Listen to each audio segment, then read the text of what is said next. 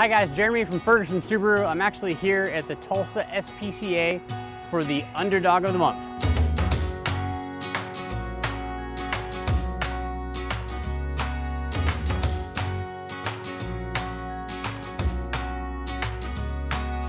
So Lily is one of our longest term dogs in the shelter. We've had her for over a year. Our cruelty investigator found her.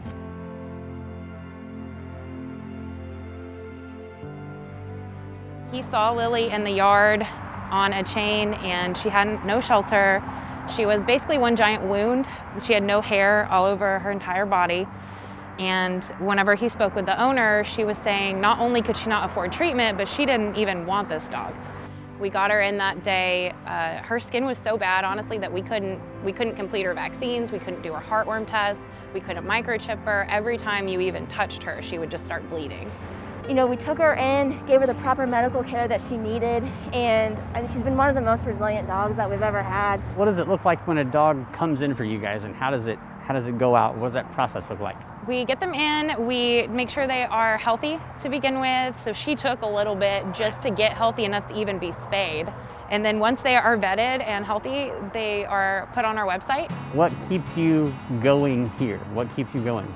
Stories like Lily, honestly.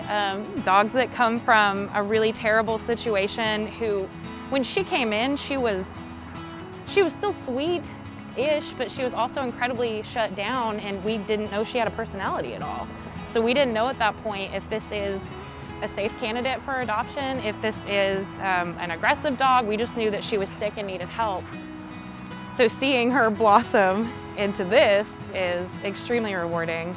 I could cry talking about Lily because all I want to do is just find her forever home. She's been in a lot of foster homes and she's done so well. There's nothing bad anybody has ever said about Lily. She is so sweet. Fully vaccinated, microchipped, spayed, she is ready to go home today.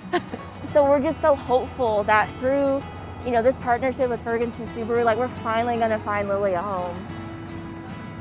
Thank you for watching Underdogs. Be sure to visit tulsaspca.org and get Lily a new home.